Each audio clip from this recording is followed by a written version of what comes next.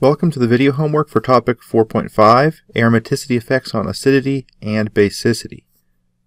Before attempting the problems in this homework, I would recommend that you read Lesson 4.5 in the Organic Chemistry 2 Primer 2018 by Professors Tennyson, Houjeiry, and Smith. One thing that influences the basicity of a compound is whether or not the lone pair on the nitrogen atom is involved in resonance or tied up in a pi system for aromaticity. So this question is asking us what type of orbital holds the lone pair on the nitrogen in each of these compounds.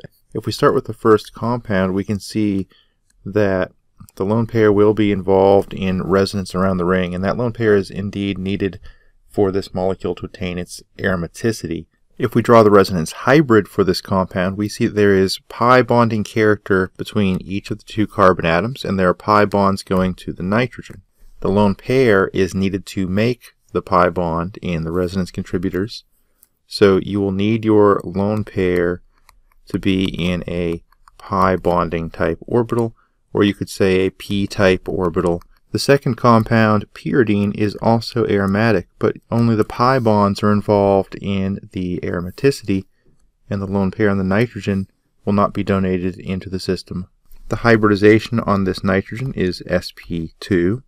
So the sigma bonding pairs of electrons going to the carbons here and here will be sp2 hybridized type orbitals, and the lone pair on the nitrogen will also be in an sp2 hybrid orbital. In our final case with this carboxamide, you can draw a resonance contributor where you push the lone pair up onto the oxygen. That means that the resonance hybrid will look like this, and there is double bond character between the nitrogen and the carbon, and that indicates that the lone pair will be involved in contributing to that pi bond. So the lone pair will be in a pi type orbital or a p type orbital.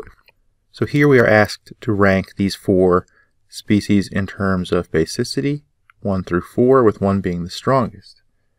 To tackle that type of problem, we really should look at what type of product we would get upon protonation. So I took each of these species from the starting material at the top, react it with a proton, and the lone pair will be donated to the proton in each case to give you the product shown in this bottom row.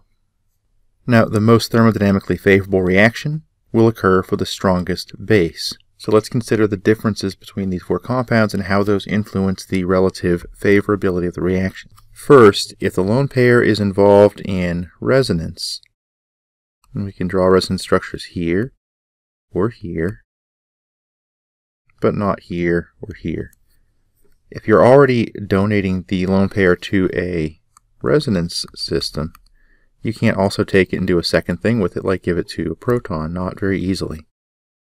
So those two will be the two weakest bases, so we'll leave those aside for now, and we'll focus on these two where the lone pairs are not tied up in resonance. So if we take a look at these two possibilities, possible products, we don't lose any aromaticity or any resonance stabilization in either case. The main difference between these two nitrogen atoms is that the nitrogen in pyridine is an sp2 hybridized nitrogen, whereas this is an sp3 hybridized nitrogen.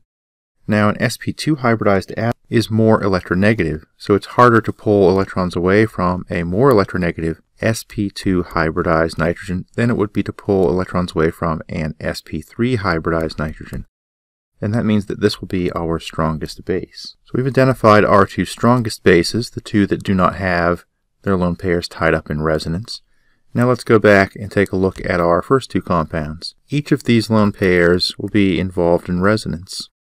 However, the lone pair on parole is necessary for this compound to be aromatic. If we protonate it, you go from an aromatic species to a non-aromatic species. You lose a ton of stability that way. You don't lose the stability endowed by aromaticity when you protonate this nitrogen, because although it's involved in resonance, it's not involved in making the compound aromatic. It's more difficult to remove a molecule's aromaticity and all that stability it endows than to remove a little bit of resonance stabilization. So this will be the weakest base, and this would be the third strongest among these species. Here's another way that this type of concept could be manifest in a question. You might have a compound where all these nitrogens are on the same molecule, and you place this in sort of a basic solution. The pH is slowly lowered, and you're going to figure out in what order will I protonate these different sites? And this question is really asking you to rank the relative basicity of each site. And we'll use the same procedure we used in the previous problem to solve this kind of problem. So this lone pair is necessary to make this ring aromatic, to move those 6 electrons around. That's going to be the most difficult site to protonate, so that will be protonated third. Well, what about these other two? Neither of those will engage in resonance because you're moving this pi bond from this nitrogen, not its lone pair, as we discussed in our aromaticity homework set. So the main difference, as in our previous discussion, is that we have an sp2 hybridized nitrogen there and sp3 hybridized here.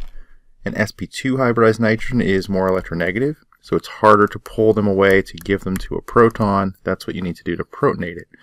So that's going to be protonated second. Only after our most basic site on the molecule, this sp3 hybridized nitrogen, gets protonated first. We might also be faced with a case where we have something like these pyridine derivatives, where we have a lone pair that's not tied up in resonance, and that can be donated to a proton. And we're asked in this case to rank these derivatives 1 through 3 in terms of basicity, with 1 being the most basic. Most of the compounds are identical. This whole top part is just pyridine, and then we're changing the substituent from this amino to this nitro to just an H down here. And we'll have to consider how those different substituents influence the basicity of the nitrogen. So we want to take a look at the products that would be made after we protonate each of those pyridine nitrogens. And they're all pretty similar at the top. And we think about how the substituents would either stabilize or destabilize that positive charge. If you draw out the Lewis structure for this nitro group, you'll see there's a formal charge of +1 on the nitrogen. And now you're trying to put a positive charge on the same molecule that already has a positive charge directly adjacent to the ring on which you're trying to place that plus charge. That's not going to be very favorable. You don't want to have these plus charge repulsions in your molecule. That's going to be the least likely to happen. Now, in contrast, the fact that you can use this lone pair on this nitrogen to donate into the pi system of the ring for resonance will actually allow you to push electrons towards that positive charge. Pushing negatively charged electrons towards a positive site will help stabilize it. So that's going to be the most favorable thing to do, and that's going to be, therefore, our strongest base. This would be, of course, our third, and then by elimination we'd have our second strongest base, with just the pyridine without any substituents. Our new understanding of aromaticity endowed stabilization can also help us figure out relative acid strengths. Now, so far in this homework we've only talked about base strength.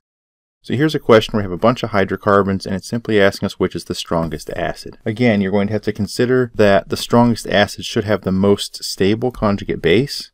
So after you remove a proton from each of these sites, you have to consider to what extent the negative charge will be stabilized. We can see that these negative charges will be resonance stabilized in some of these cases. This one is not resonance stabilized, so that would be probably our worst candidate to be the most stable anion. But the other 4 cases all have some resonance stabilization, and since they're rings, we might check to see whether any of them have an additional stabilization due to becoming aromatic. Well, if we look at this 3-membered ring, we have 2 electrons from this carbon lone pair and 2 electrons from the pi bond to move. That's 4.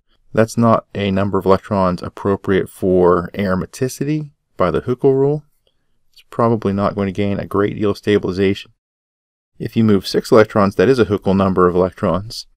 But this can't be an aromatic ring no matter how many electrons we move around, because you have an sp3 hybridized carbon here that can't make a pi bond in any of the resonance contributor. Finally, you have this large 7-membered ring where you would move 2, 4, 6, 8 electrons if you moved as many as you could around the ring. That's not a number to give you aromaticity, even if this was to remain planar. So none of those 3 will be aromatic.